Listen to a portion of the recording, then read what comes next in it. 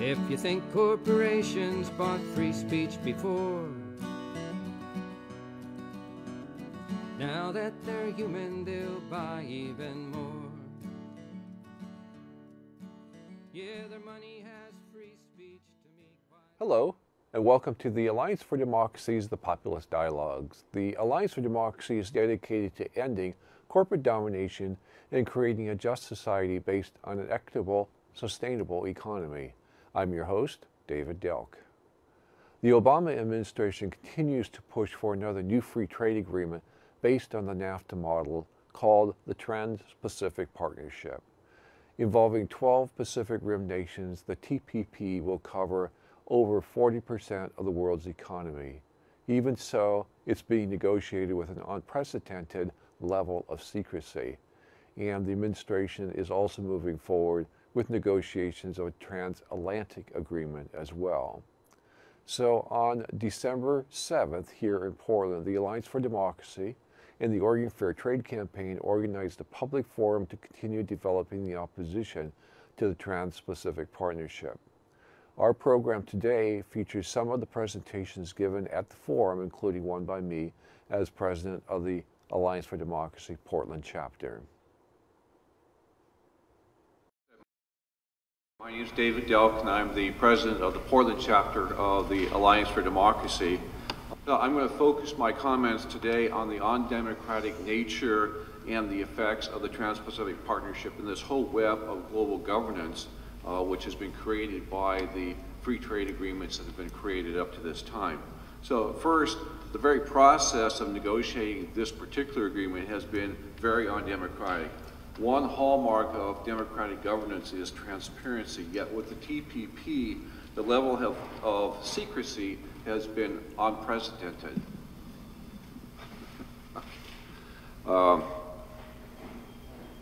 With the TPP, negotiators have been sworn to secrecy. Congresspeople who have seen the text have been sworn to secrecy. Even during the Bush years, the government actually released negotiating text on government websites for interested parties to see and to discuss.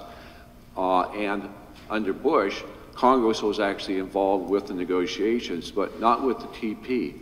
Even our U.S. representatives and senators have been denied access to the text, and when they have been allowed to see it, they're not permitted to take cameras, paper, pens into the room where they read the text or to take notes. And of course, they are all sworn to secrecy, so even though they might be able to look at it, they can't talk about it. So in spite of the fact that we have all been excluded, 600 corporate lobbyists have been granted special status to see, read, comment on, and many times to actually write the text of the agreement. So just on that level, the TPP process has been extremely undemocratic.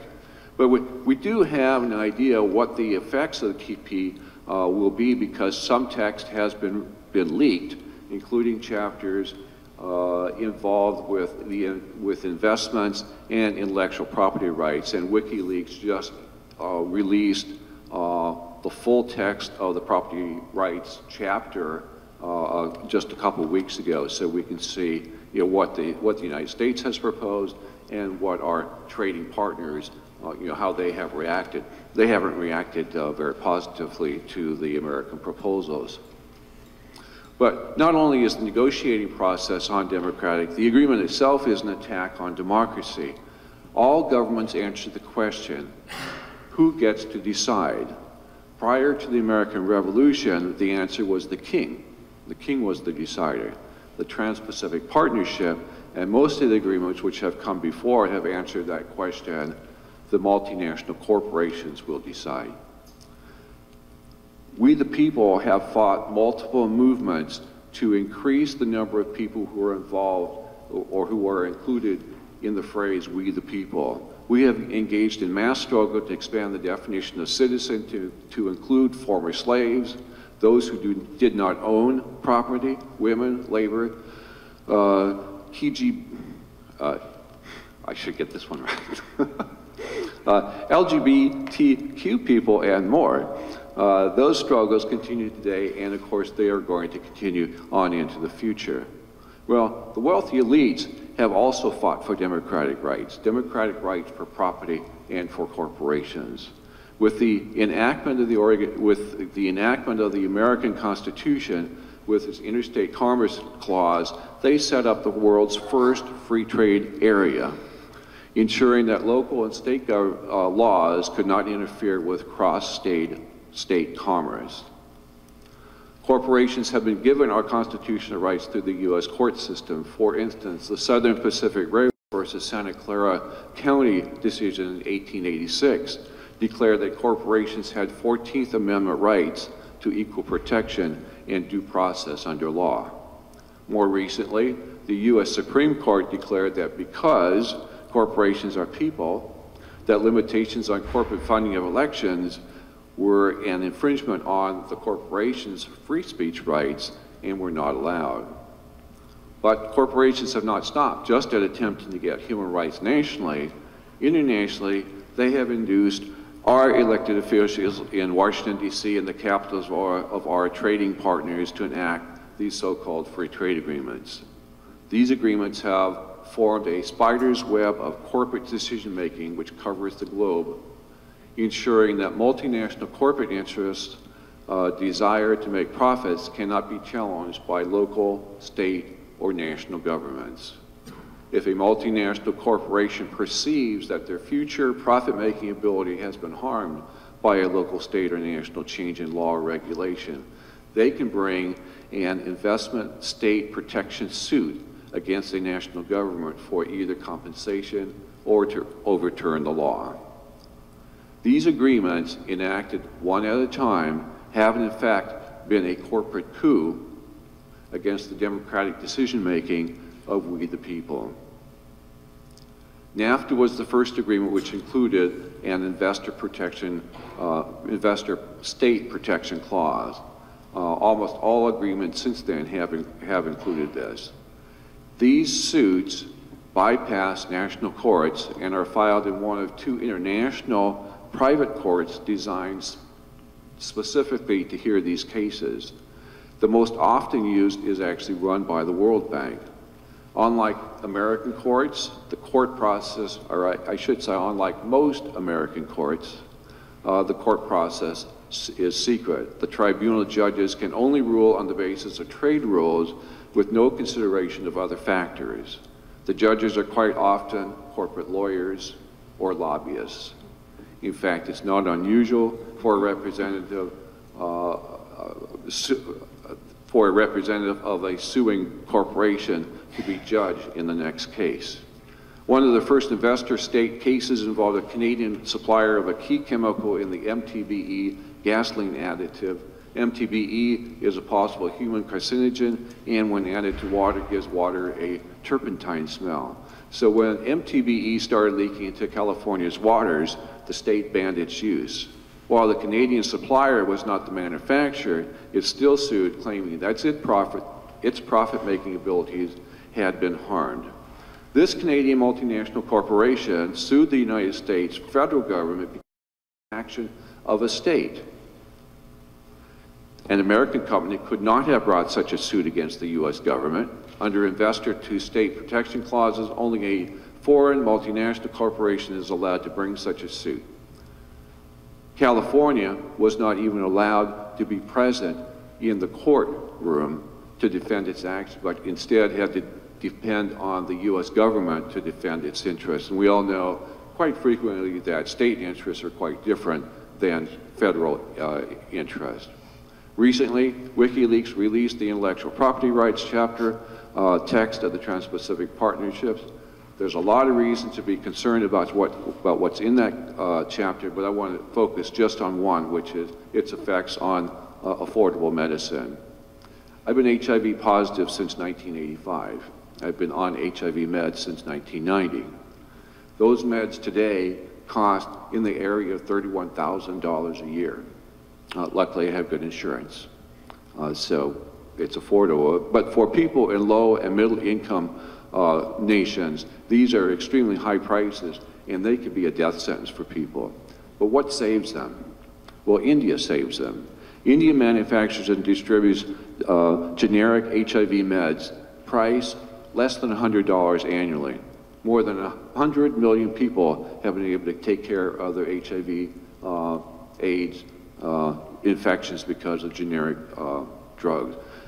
The TPP release text shows a concerted attack on generic drug production in order to ensure the profits of big American multinational pharmaceutical corporations. Patent terms would be extended from 20 to 25 years at least, and greenwashing would be allowed. Greenwashing is the reformulation of existing medicines by, for instance, changing a pill into a liquid gel cap and then relicensing the patent or renewing it. And of course, thereby preventing competition by generics. The WTO has allowed the manufacture of generics even while the patent is in effect for nations where the high cost would result in severe hardship. The TPP would prohibit that manufacture.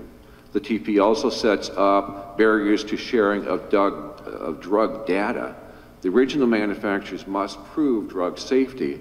By international agreement, manufacturers of generic may use that original data to prove their safety, but the TPP would prevent drug data sharing, causing each generic manufacturer to go through years of expensive testing before manufacturing could start.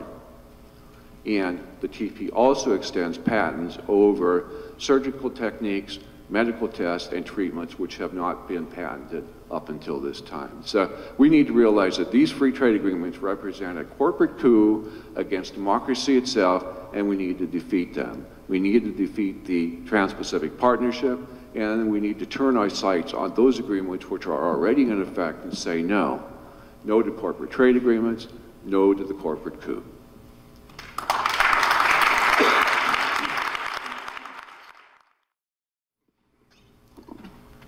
Good afternoon. My name is Greg Pallesen. I'm the Vice President and Political Director of the Association of Western Pulp and Paper Workers Union. And we represent people mostly in forest-related jobs in the paper industry. As you said, Oregon and the Pacific Northwest is known as, forest-related. And we all know, including myself, how controversial logging and the issues related to forestry are. And should be, because this country has developed some of the best most stringent logging practices in the world. And yet, trade agreements like the Trans-Pacific Partnership wipe those out as we go on. So I want to use the paper industry as an example of what has happened, not just to the paper industry, but throughout manufacturing in the United States. You know, a lot of us, we don't want things in our backyard, right? We want it done elsewhere, and then we shift that responsibility. And so in Oregon, and in the Pacific Northwest, we have fewer paper mills, fewer lumber mills and sawmills than we've ever had in the last 75 years. And yet demand for certain products within those is as high as it is, or as high as it's ever been. And many of the products, of course, now are imports and come in from other countries. The biggest reason for this is multinational corporations. There are hardly any small or medium-sized pulp or paper operations or logging operations in the United States. It's multinational corporations that are really, kind of scamming the system, and I'll give you a couple examples of that. So Oregon's known as a great recycle city, right? Which is fantastic. Recovered waste paper is one of the big issues or big things that are recycled. The Blue Heron Paper Mill in Oregon City closed in 2011. It was a 100% recovered waste paper mill. And yes, it's an ugly facility. Most all manufacturing facilities are not pretty. But yet they retooled over the years to produce paper products that were in high demand using 100% recovered waste paper. They filed bankruptcy in 2011, went out of business, even though they had orders for the next year. One of the main reasons that there's a number of reasons that play into it, but one of the main reasons they filed bankruptcy was they could not afford to continue to purchase recovered waste paper. Even though there was enough supply in the Pacific Northwest, especially the Portland area, to do that. So the reason they could not continue to purchase recovered waste paper is a commodity. And for the most part, China sets the price of what you pay. And China has tremendous illegal subsidies. that they're able to continue to do, even though these trade agreements that are supposed to prevent these subsidies from happening, they happen, and in part because the multinational corporations, Georgia-Pacific, International Paper, Weyerhaeuser, and the list goes on, are the ones that are investing overseas and investing in China. And so there's not an interest to pursue enforcement of the trade agreements that are there, the language that is, and the ones that are there that should protect us. I find it a little hard to believe that 70% of recovered waste paper in the United States is exported. 70%. That's, you know, so what we're really doing in many ways is we're making the environment worse. So we have politicians that will pass and push for strong environmental laws here, and labor laws, and laws that protect us.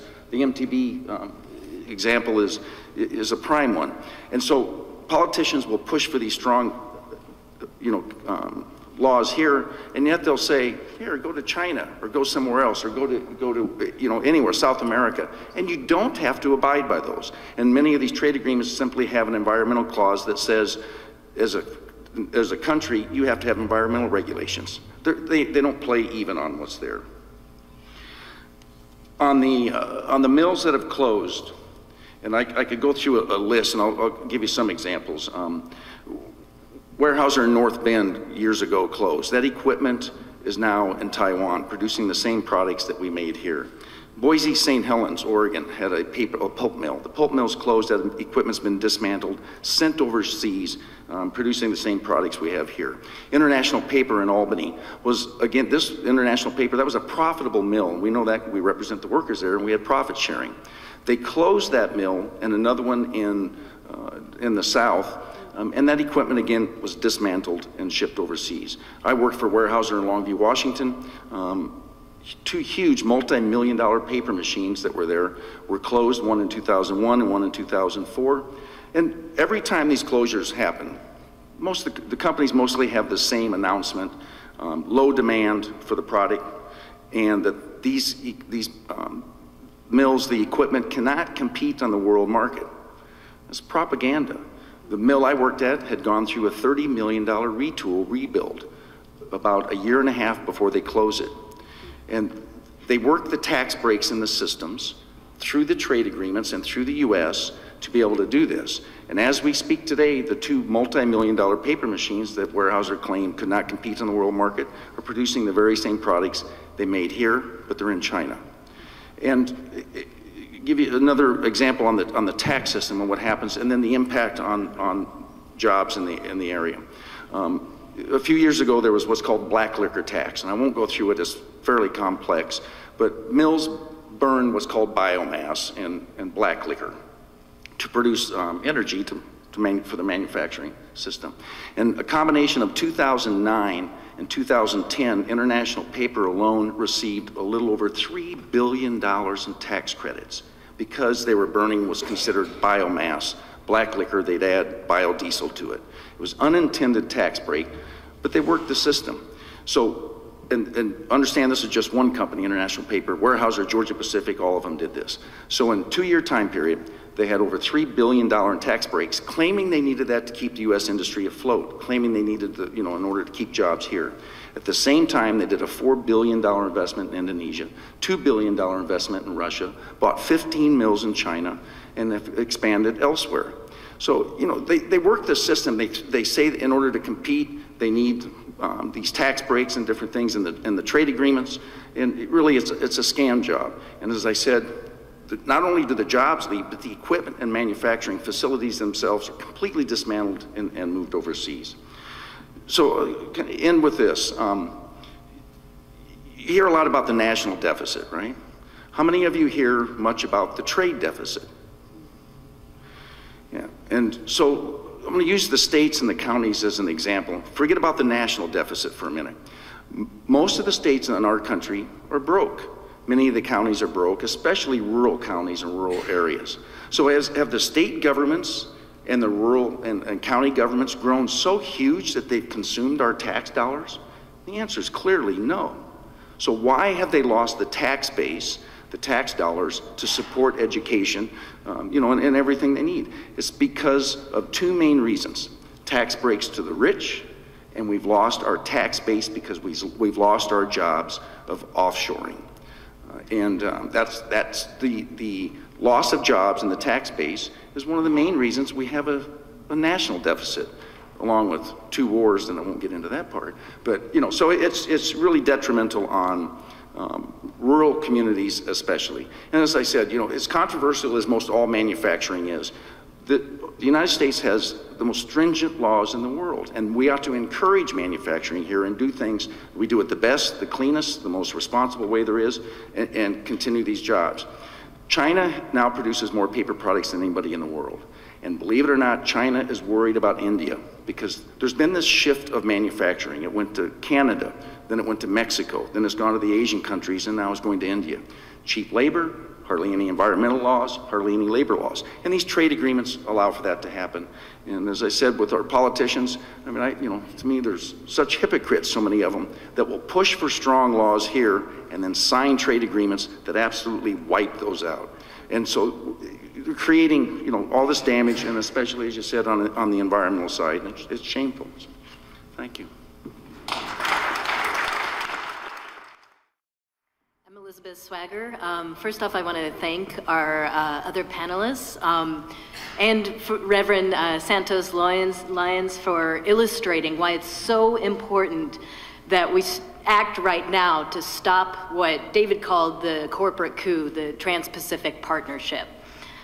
This forum really could not be more timely because as we speak, there are TPP negotiators meeting in Singapore to hash out the Trans-Pacific Partnership.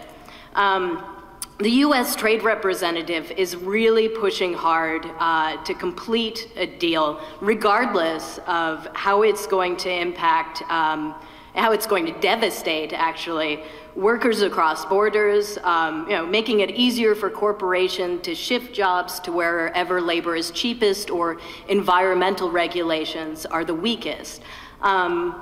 Or the devastating impact it'll have on environmental policies that we need now to combat climate change so that we can prevent the next mega typhoon, so that we don't see another devastation as we did in the Philippines. Or the attacks on our democracy, taking the power to influence public policies to protect public health or safety, or in the Philippines, the right to protect their land. And they're taking it away from people and the communities and putting it directly into the hands of corporations. When asked why the TPP was so secret, why people could not see what's being negotiated in our names, the US Trade Representative said that if people knew what was in it, it could never be passed. So while the US Trade Representative is hell-bent on being able to announce a final deal at these negotiations in Singapore, it's very unlikely that they can finish it in such short time. However, it's very clear that they are going to be bullying countries to make huge concessions.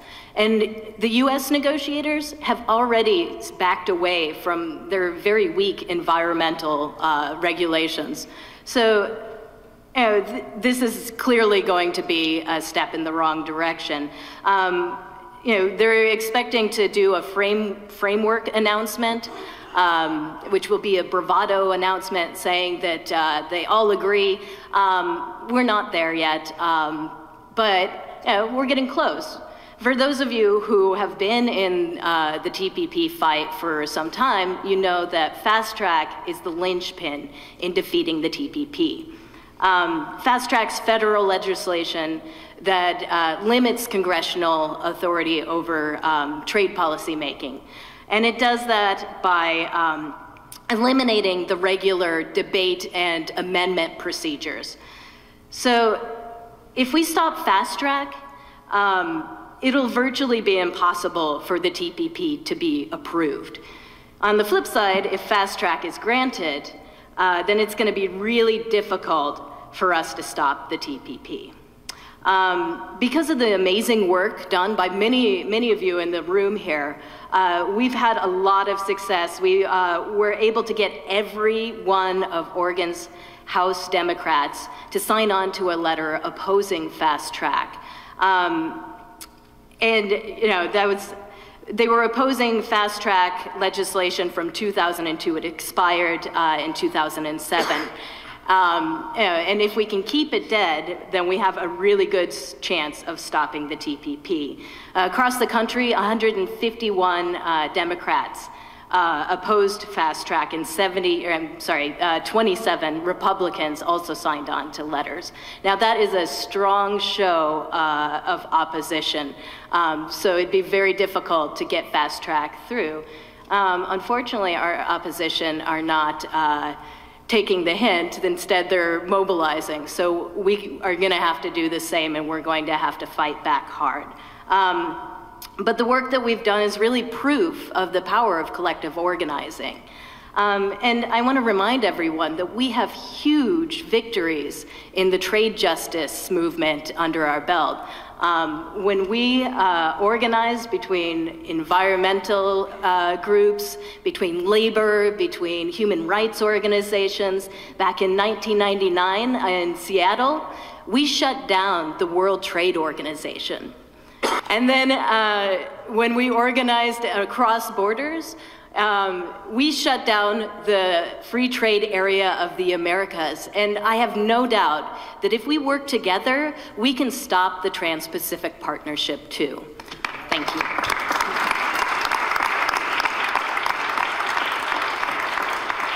You've been watching presentations given at our Alliance for Democracy Organized Forum on December 7th here in Portland, talking about why we need to oppose the corporate coup, which is the web of so-called free trade agreements. You can help. Wherever you are, call your U.S. representative and your 2 U.S. senators with this simple message. We want to know what's being done in our name. Therefore, release the text now. And 2, don't grant President Obama fast-track authority. Fast-track authority requires Congress to give up its constitutional responsibility to oversee trade relations between the U.S. and foreign nations. It's designed to slide this agreement through Congress with minimal review and debate. So please, call today. And thanks to all of you for watching. I hope we'll see you again next week. Bye. If you think corporations bought free speech before, now that they're human, they'll buy even more. Yeah, their money has free speech, to me quite a shock, 'cause I never heard my money talk.